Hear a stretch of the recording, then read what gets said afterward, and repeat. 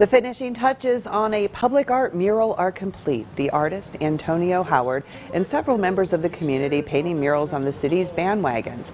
Howard and his wife collaborating with people of all ages to show what the artistic process is like.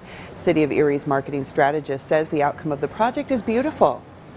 Really a cool effort, and it's something that everyone can see, and it's something that's going to be in the Erie community for many, many years. The bandwagons can be seen at nearly 40 events every summer.